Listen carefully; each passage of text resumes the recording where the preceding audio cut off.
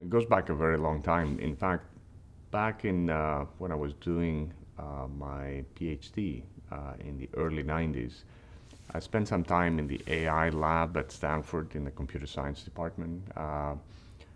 We were trying back then to teach computers to recognize images. Uh, and I can tell you it was just so painful and such a difficult problem back then. If you fast forward to where we are 30 some years later, uh, these machines, these models have become exceptionally powerful. Our ability to compute has improved by a factor of 1 billion from the time that I was talking about you in grad school to today. So that is, if you spend $1 today, you can do 1 billion times more calculations than what you could have done 30 years ago by spending $1 then. So, we have incredibly powerful computers, incredibly abundant data, and then we have very sophisticated models that have actually bring these two things together and have created sort of truly, truly innovative technologies. So journey started very early, and in the last 4 or 5 years, of course, we've been seeing a lot of that penetrating not only academic research, but penetrating truly our day-to-day lives, from self-driving cars to interactions that we have online every given day, and in the last couple of years, the growth of large language models. It's exciting to see what's coming down the pike, and it's exciting to imagine what will happen in the future.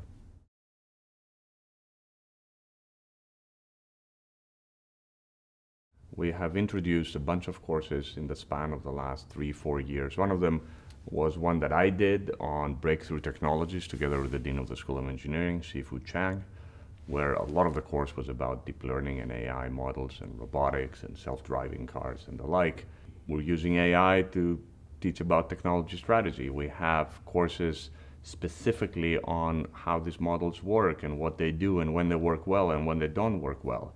We have Gen AI courses where students really get experience on prompting and how to actually use these models. So there is curricular innovation in what these technologies do and how they work and when they work well and when do we anticipate them to penetrate industry and applications over the next 2, 4, 6 years, etc.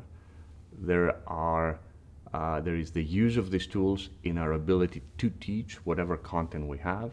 And there are a lot of thinking and curricular innovation in thinking about how is AI going to change aspects of marketing? How is AI going to change investment management? How is AI going to sort of penetrate into accounting, reporting, and audit, etc.? So in some ways, it's multi-pronged, from teaching about the tools to using the tools to actually imagining how the tools are going to disrupt different jobs and different industries, and therefore looking for opportunities that our students may actually engage in. And we've been working diligently over the last 3 to 4 years, with some areas being sort of super interesting and having sort of tons of our students getting exposure. And in addition to that, some of these ideas actually hit the core curriculum, which means every single student gets exposed to some of these ideas in their first semester when they come in.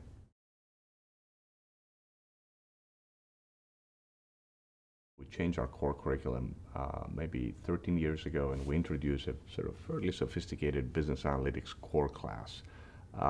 And this has been going on for, as I said, more than a decade, exposing students to machine learning, how it's being used, how sort of this is sort of changing different applications. So we have actually been leading in that space for quite some time among most of our peer schools. And I think the other area where I think we're actually pretty strong is through our deep connection with our peers at the School of Engineering, which is also useful to expose our students not only to our thinking, but also bring sort of some of the leading engineering faculty that talk about robotics or talk about sort of deep learning models and how they're being deployed from their point of view, and sort of imagining where things may go 3, 5, 10 years from now. AI is also penetrating the research that we do here at the school, and I think there are different areas. One is foundational research about AI models, how, thinking about the math, thinking about how you train large language models to actually incorporate business objectives in their thinking about ideas related to some concept called reinforcement learning. How do we sort of improve the systems based on sort of action and consequences that we encounter in applications? There is separate streams of work that have to do with obviously utilizing the power of these models in advancing the type of research that we can do, how we consume text, how we categorize text, how we can actually use that in doing sort of analysis in sort of in larger scales. And then the other thing that I think is profoundly important for us as we're thinking of our society and businesses is to think about what's going to be the implication of AI in work and in people, and ultimately in management and leadership practices. So we have people working on that as well. The last bit that I'm going to say is that we're also presumably thinking and working on specific applications of AI, from investing to climate modeling to accounting research. So this thing is penetrating whatever different people are doing. But so it's either foundations, it's either thinking about implications to people, and then also using the tool to advance the research infrastructure that we have here at the school.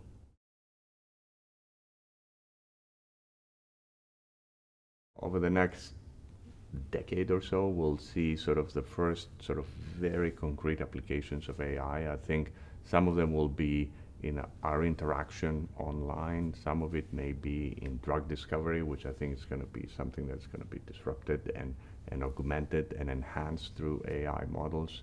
I think we're going to see a lot of change over the next 10 to 20 years on something that we call embodied AI, or robotics. One of them is your self-driving car, but there could be other things that will be in our day-to-day life. And eventually what that will do over time is it will start to penetrate aspects of our lives, okay? And it will penetrate how we do things in our personal lives, and it will start penetrating how we sort of, different jobs that our students take when they graduate will be augmented, and sort of whole new areas of solutions or products or will be introduced. I think AI will play an important role in thinking about climate in a positive way. And I think it's going to be a driver of change that over the span of decades, it will be profound. But I want to make one comment, and that is that it's going to be gradual. I'm mindful that people and large corporations are actually themselves occasionally resistant to change. And I'm going to give you an example. Back in 2000, each of us had a personal computer at home, and we were all connected to the internet. And every bank had really powerful computers. And we could have all switched to online banking back in 2000. And the reality is we didn't. We kept going to the branch of our local bank. And I think the biggest driver of change happened probably during COVID. We went through 18 months of never visiting a branch in our bank, and then we realized we'd never have to do that. But we could have done it in 2000, and we waited for about 20 years. And that has to do with resistance. It has to do with people, willingness to adopt change, organizations willing to sort of jump in and welcome change. So I think that's going to be sort of a counterbalancing force, not in the capabilities of these models, but how fast we deploy these models to affect change. But I think it's going to be an exciting time over the next 10, 20, 30 years.